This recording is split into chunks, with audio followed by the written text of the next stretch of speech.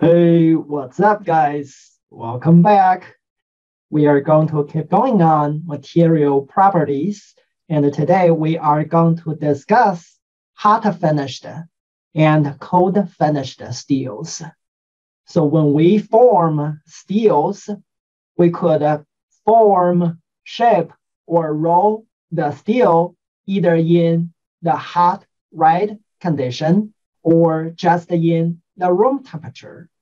And hot finishing means you work the material while the material in the hot red condition and usually above austenite temperature, which is above 1500 degree F or 820 degree C.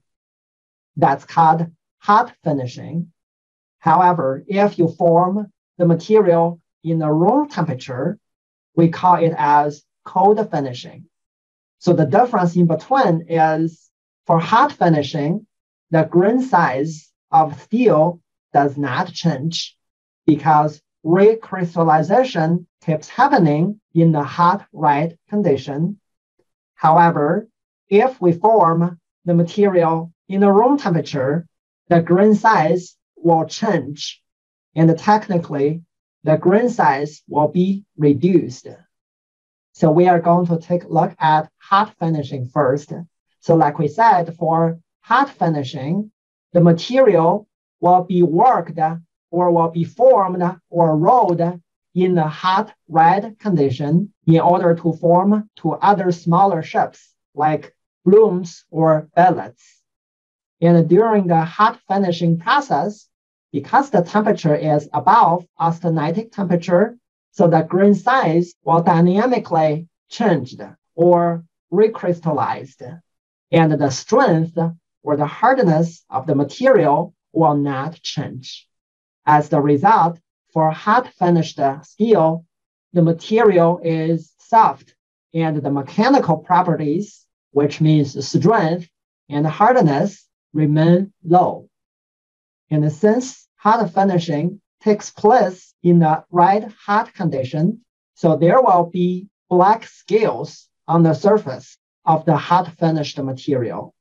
However, we do have hot finished steel available that is free from scale or discoloration.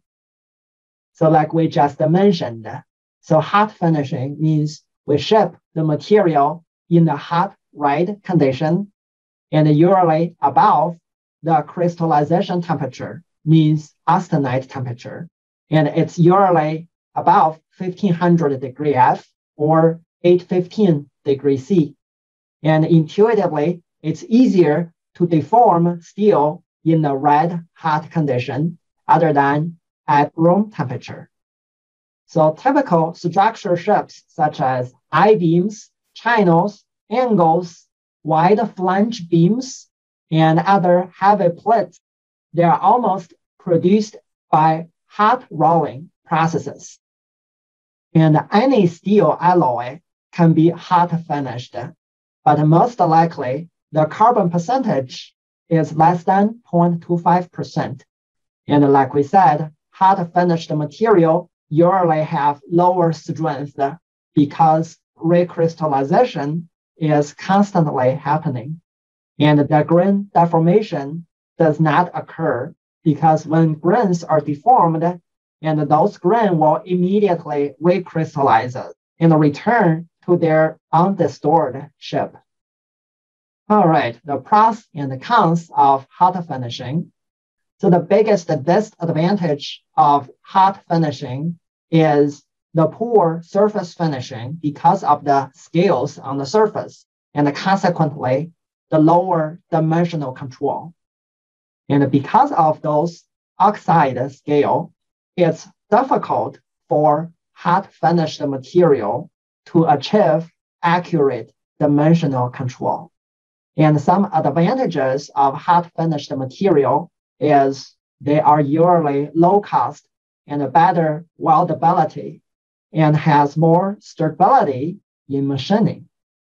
While doing machining with hot finished material, because of the lower residual stresses in hot finished material. Hot finished products, they are more preferred over cold finished material, where the process requires stability during and after machining operations. And the typical carbon steel for machining process is SAE 1020, 1025, and 1030. So the carbon percentage, they are all lower. All right, this is hot finished steel. Now let's look at cold finished steels. So cold finishing process means we work the material in a room temperature.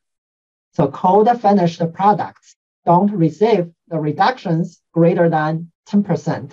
So typically for cold finished material, the strength can be improved a lot by cross-sectional area reduction, such as when we do cold rolling. Usually, the cross-sectional area reduction is less than 10% overall. However, the tensile strength can be improved as much as 20%, and the yield strength may be increased as much as 50%.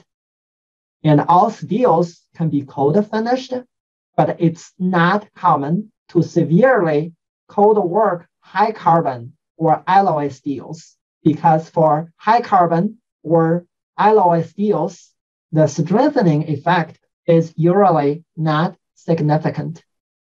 So cold finished steels can be much stronger, which means the strength can be improved by cold working. And also cold finished material usually have a better surface finish.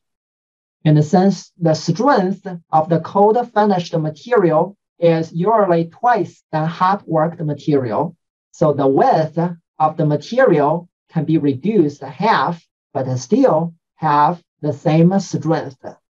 But this does not always true because of the stiffness and the section modulus considerations. And because of those weight reduction from cold finished steels, a lot of automobiles use cold finished material. So the use of hot versus cold finished steel is going to be the designer's consideration. So the plus of cold finished steels is cold finished steels usually have closer size tolerances and a better surface finish and also better mechanical properties. And the picture shows the surface finish of hot worked on the left and the cold worked 1020 steel. Apparently, cold finished steel has a lot of better surface finish, consequently closer size tolerance, and the material is much stronger and harder, meaning better mechanical properties. And the cons for cold finished steels are cold finished material usually have lower ductility because of the higher strength and higher hardness. And also because of the grain size reduction. So while doing machining operations, cold finished steels tend to have higher instability because of the higher temperature. While in machining, the grain size tends to back to the regular size. And also cold finished steel usually have higher price. Besides machining, while doing welding, it's the same reason because of a local heat. So welding may cause local annealing. So because of those temperature increase, the strength of the cold worked material may reduce. It's like an annealing process. While the temperature increases, the strength of the material decreases. While machining cold finished products may unbalance the cold working stresses, yet the part might have distortion. And as a summary of cold finishing and hot finishing, so cold finishing can cause significant strengthening, means the strength of the material can be improved. So cold finished products should be used when we need to take advantage of the higher strength and the closer dimensional tolerances. And also cold finished products usually have better machinability than hot finished products because the higher hardness in cold finished products can prevent the gummy machining behavior like in hot finished steels. While hot finished materials are preferred when freedom from residual stress is desired or where welding is contemplated. All right, this is what we have for cold finishing and hot finishing steel. Thanks for watching. We'll see you next time. Bye.